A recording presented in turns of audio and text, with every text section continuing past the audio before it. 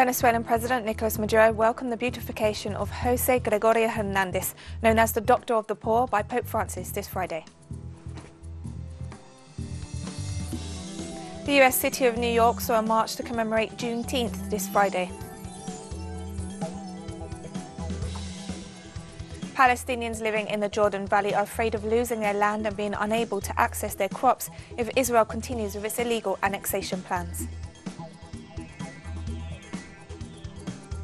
From the headquarters of Telesur English in Havana, Cuba, this is From the South, and I'm Katrina Goss. We begin in Venezuela, where President Nicolas Maduro welcomed the beatification of José Gregorio Hernández, known as the Doctor of the Poor, by Pope Francis this Friday. President Maduro noted on Twitter that church bells rang across Venezuela to mark the occasion. Dr. José Gregorio Hernández previously held the title of Venerable, declared by Pope John Paul II in 1986.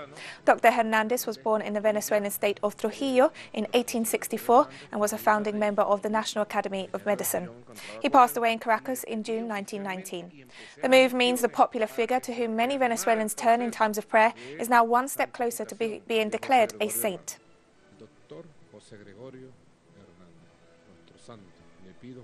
Guyanese opposition leader Barak Jagdeo has stated that the notice of motion filed in the Court of Appeal by a supporter of the caretaker APNU-AFC coalition is a disguised elections petition. The Court of Appeal was expected to hear the application on Friday. It is asking for a series of orders to stop the Guyana Elections Commission from moving ahead with the declaration of the final results of the March 2nd general elections.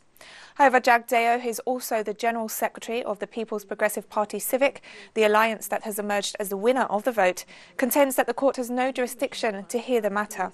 Chief Elections Officer Keith Lowenfield was expected to submit his final elections report to the Commission on Thursday, but delayed doing so after he was served with the legal notice. There are 2,339 polling places.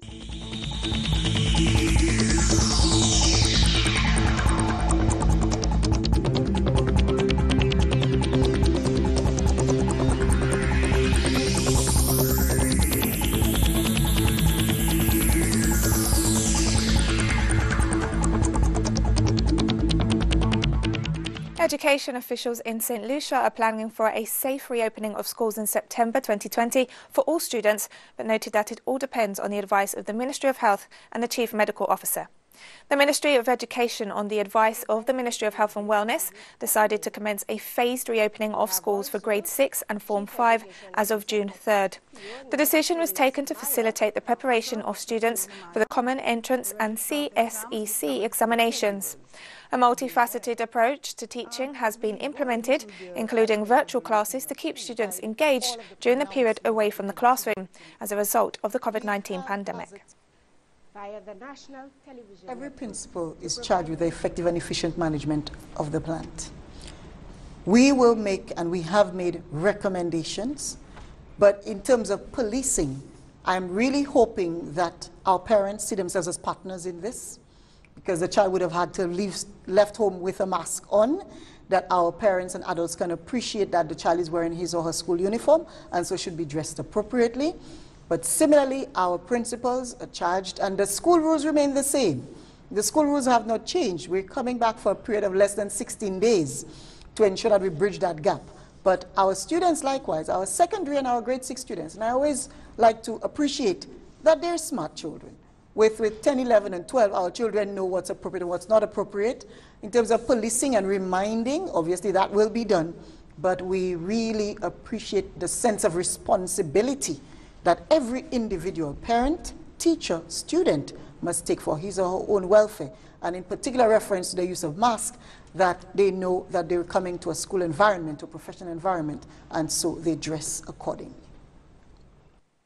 As Peru battles with the ongoing pandemic 3 months into lockdown, Lima residents are organising to help feed their neighbours. Soup kitchens and community pots have become a symbol of the difficult situation faced by a large part of the working population who do not form part of the formal economy. Without unemployment benefits or enough food, many Peruvians continue to leave their homes each day to earn a living as construction workers, street vendors or other types of day labourers. Despite some of the strictest lockdown measures in the region, Peru has reported over 247,000 confirmed coronavirus cases and more than 7,600 fatalities. There are people and families in worse conditions than me. There are families with 4, 10 children. They're having a worse time. It's painful. And now without a job. It's very difficult and sad because I have children. And when they ask for food and there is none, I can take it. But they as kids can't. In Brazil, the number of COVID-19 cases could reach 1 million and the death toll is expected to exceed 50,000 this weekend. Experts point out that if drastic measures are not implemented by the federal government, the country will hit 2 negative milestones of the pandemic. Looking at data from the last 3 days, they've predicted that the number of COVID-19 cases will increase exponentially. Brazil's health ministry acknowledged that over the last 3 weeks, more cases were confirmed than expected. Despite this, Sao Paulo and Rio de Janeiro, 2 of the most affected cities, are promoting economic reopening measures. In Bolivia, the de facto government is trying to ban the movement towards socialism, which enjoys the broadest popular support, from being able to run in the upcoming elections. Meanwhile, social movements have protested, demanding that the elections be held as scheduled on September 6, despite the regime's attempts to delay the vote. And said that the de facto coup government doesn't want to hold elections on September 6th, as was agreed upon by political parties and the Electoral Court. Despite that, Janine Áñez continues to campaign. Evo and his coca growers have tried to return to power.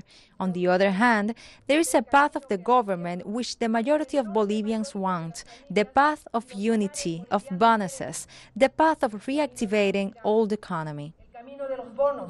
The de facto government ministers are also issuing threats with the support of police and the military to the movement towards socialism, and all while repeating the electoral campaign lines of Áñez. The majority of Bolivians don't want to have a Bolivia where some Bolivians confront others.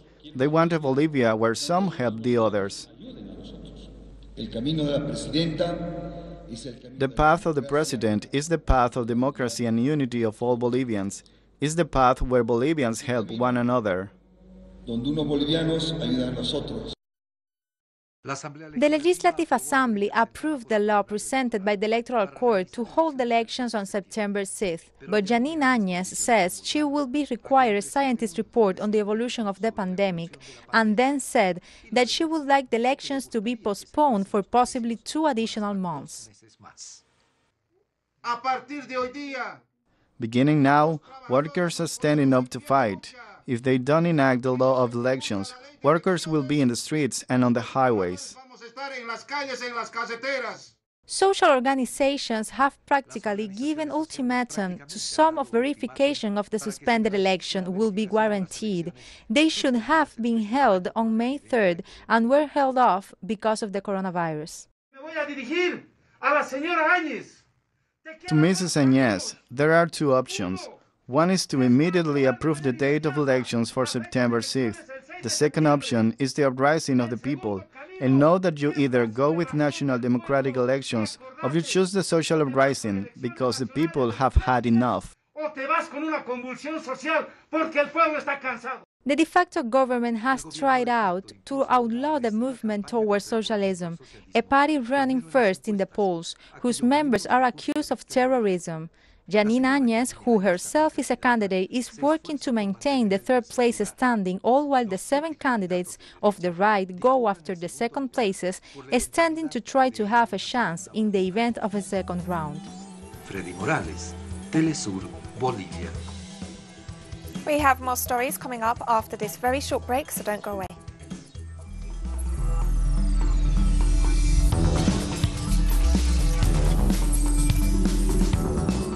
The U.S. city of New York saw a march to commemorate Juneteenth this Friday. Hundreds of protesters participated in the silent march from the New York neighborhood of Harlem to Seneca Village in Central Park to mark Juneteenth, a date that celebrates the liberation of those who had been held as slaves in the United States. The holiday took on added significance this year amid the nationwide protests against systemic racism. Well, today is June 19th, so it's Juneteenth, which is a special holiday in the African-American community, and I just wanted to come out and show my support because I feel like it's really important that we not just acknowledge American holidays, but our own holidays as well. Yes, I've been celebrating Juneteenth since 2011. My parents made sure to teach me all the history of our people and not just American history as well, so I'm appreciative of that. The Chinese government stressed on Friday that if the US decides to cut off economic ties with China, it will only further harm the American people. Chinese Ministry of Foreign Affairs spokesman Xiao Lishan said on Friday that to artificially cut off the global industrial and supply chain and change the laws of economics is unrealistic and unadvisable. He stressed the move would not help the United States to solve its problems. The comments came after President Donald Trump renewed his threats to cut ties, a day after US diplomats held high-level talks with Beijing and after his top US trade negotiator said severing trade relations was not a viable option. China hosted a high-level video conference on Belt and Road International Cooperation this Friday. Chinese President Xi Jinping sent a message to the conference, noting that thanks to the active participation and strong support of all parties, the Belt and Road Initiative has evolved into the largest platform for international cooperation. Among the attendees were the WHO Director General, as well as foreign ministers and top-level officials from 25 countries. In his message, President Xi said that China will work with its partners to make the initiative a model of cooperation to face challenges together.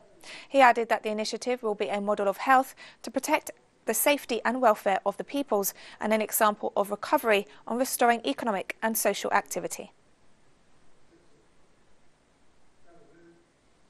The Chinese capital, Beijing, reported 25 new confirmed locally transmitted COVID-19 cases on Thursday, with 21 linked to the Xinfadi wholesale market in the southern district of Fengtai, according to local authorities. On Thursday, Beijing detected 25 new confirmed COVID-19 cases, with 17 male cases and 8 female cases. Their average age is 45, with the youngest being 25 years old and the eldest being 69. One of them has Beijing household registration and 24 have household registrations in other provinces. 18 cases occur in Fengtai district, 5 ones in Daxing district, 1 in Qichen district and 1 in Haidian district. In clinical types, 7 are mild cases and 18 are normal cases. Of the total confirmed cases, 21 are related to the Xinfadi wholesale market. The remaining 4 cases are under epidemiological investigation. South Korean President Moon Jae-in accepted the resignation of Unification Minister Kim Yong-chul on Friday. According to the presidential office, the move came days after Kim said he wanted to resign to take responsibility for increasing tensions between the North and South. Kim quit after the Inter-Korean Liaison Office was destroyed by Pyongyang on Tuesday. The South Korean president appointed Kim as Unification Minister in April last year as talks between the Trump administration and North Korea began falling apart over stalled nuclear negotiations.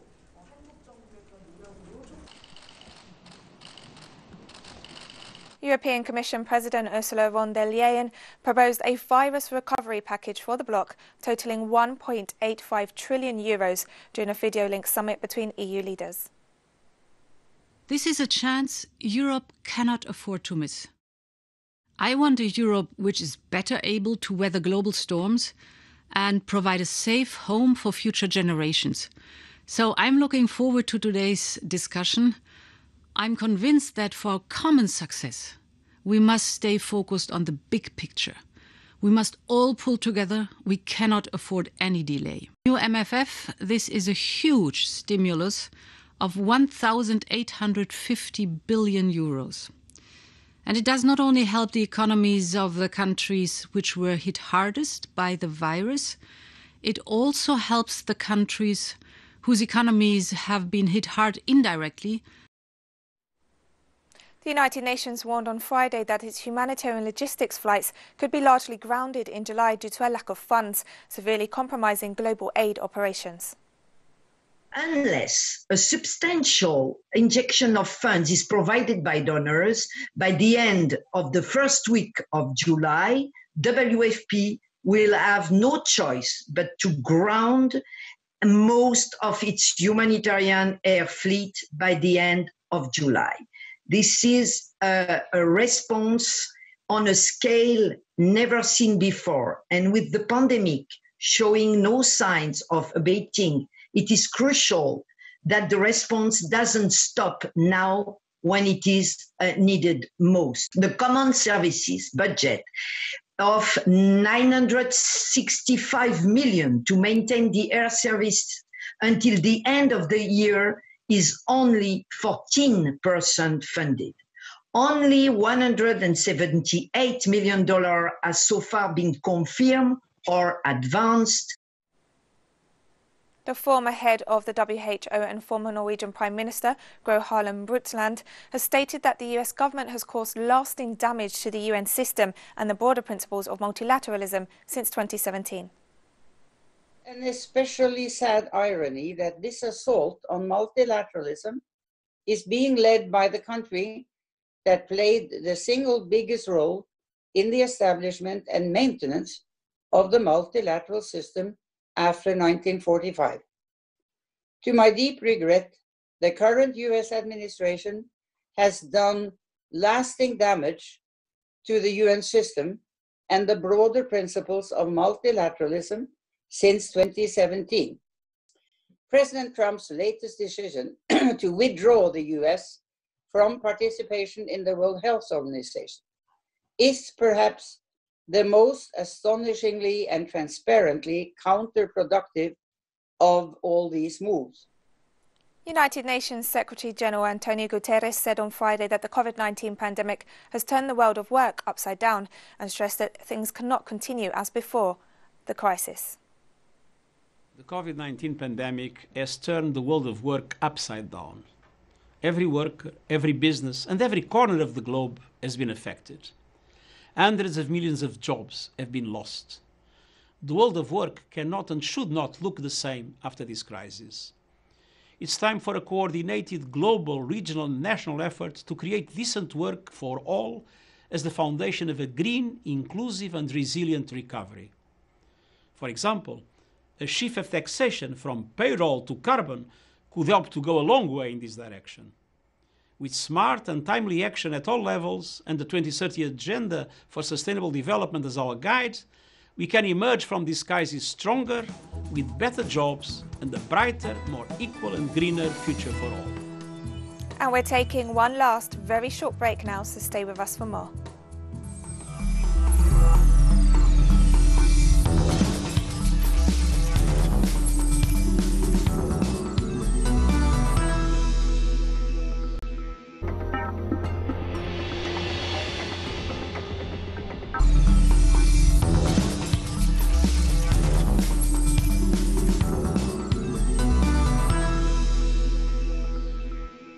Welcome back to From the South.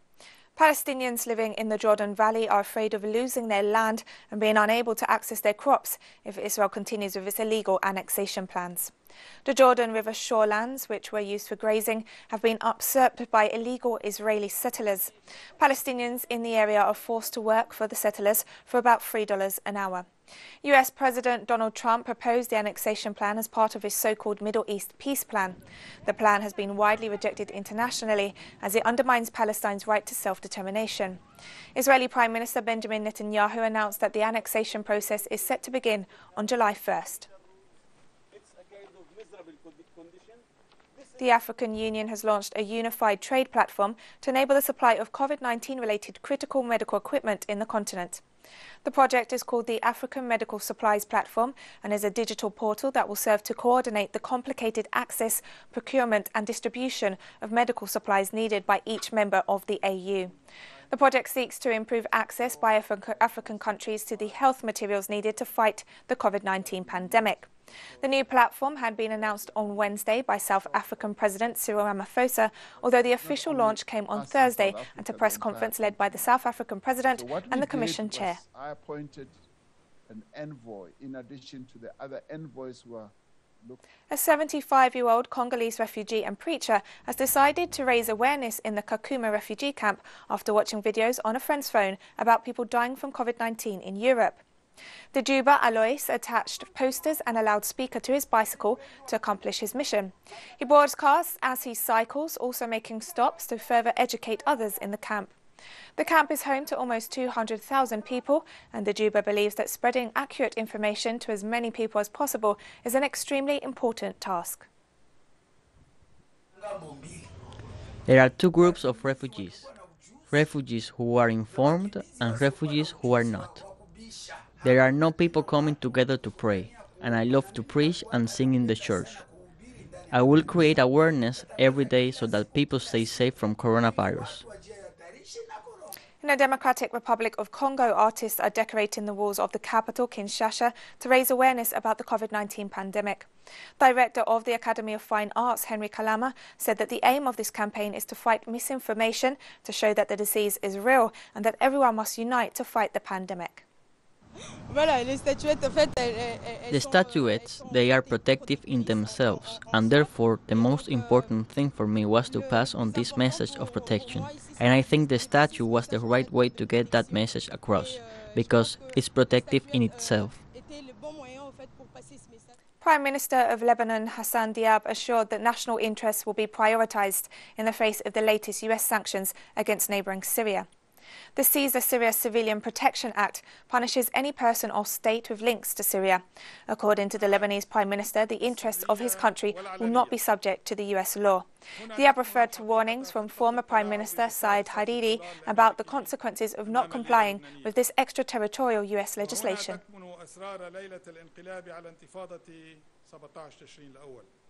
German NGO Sea-Watch says it has picked up over 210 migrants off Libya's coast this week. The NGO has performed 3 rescues over the last 48 hours and is demanding a port of safety to immediately disembark those rescued.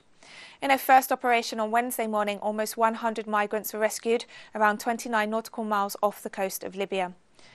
Some were given immediate medical attention, among them women and children, as well as several who were injured.